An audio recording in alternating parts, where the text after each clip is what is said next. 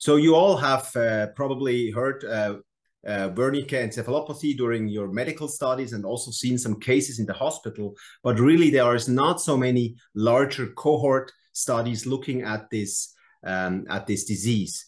Hello everyone, my name is Philipp Schütz. I'm a professor of internal medicine here in Switzerland at the University of Basel and the Kantonsspital Aarau, and I'd like to talk to you today about an article we just published about hospital outcomes in medical patients with alcohol-related and non-alcohol-related Wernicke encephalopathy.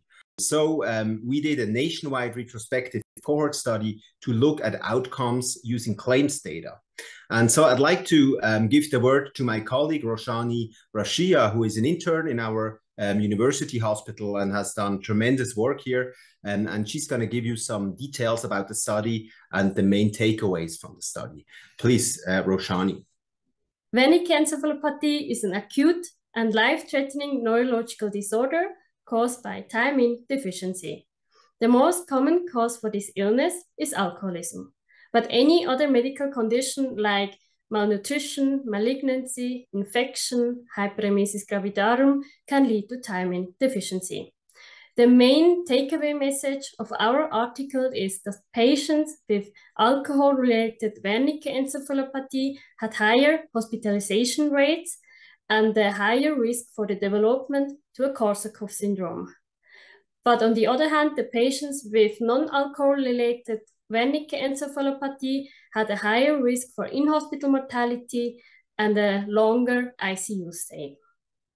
In our retrospective cohort study, we had a total of 4,098 hospitalizations with Wernicke encephalopathy in 8 years. 93.3% of them were alcohol-related cases. Incident rates for hospitalizations were 5.4 for alcohol-related Wernicke encephalopathy and 0.93 for non-alcohol-related Wernicke encephalopathy. The main hospital outcome, in-hospital mortality, was significantly lower in patients with alcohol-related Wernicke encephalopathy. Patients with non-alcohol-related Wernicke encephalopathy had a lower risk to develop a Korsakoff syndrome and 1 year hospital readmission.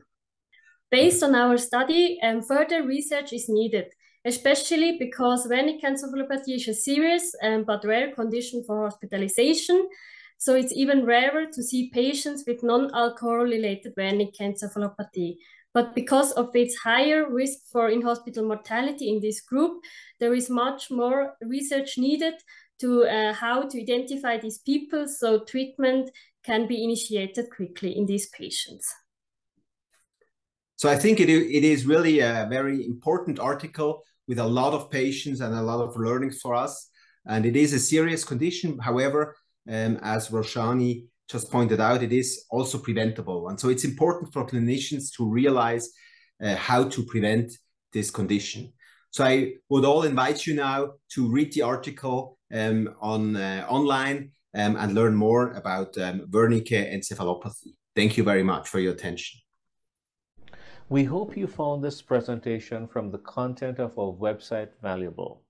Our journal's mission is to promote the best interests of patients by advancing the knowledge and professionalism of the physician community.